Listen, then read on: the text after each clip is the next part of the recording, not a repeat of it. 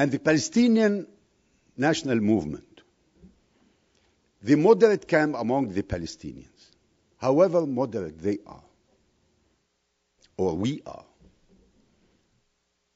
we cannot choose between a solution which is being based on two states on the lines of 67 with mutual modifications of that line, and a solution based on the division or the partition of the West Bank.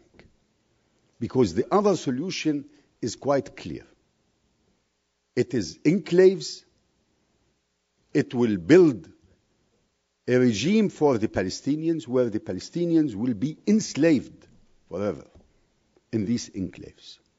We will never accept it, and we will leave it for the future. Let the future decide in this case, not us.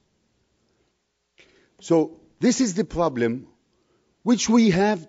That's one of the basic reasons why we are saying every day, if we want to have a different start, a new beginning, put an end to the settlement activities as a priority.